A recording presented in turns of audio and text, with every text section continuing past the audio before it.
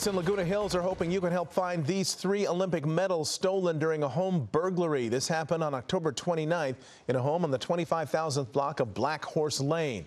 Somebody broke into a safe, taking items including gold, silver, and bronze medals belonging to a 3-time member of the United States women's volleyball team. The medals were being temporarily stored at the home when the burglars broke in. Hello, I'm Mark Brown. Get more great ABC7 content by clicking the subscribe button for our YouTube channel and download the ABC7 Los Angeles streaming app on Fire TV, Android TV, Apple TV, and Roku to watch on your TV.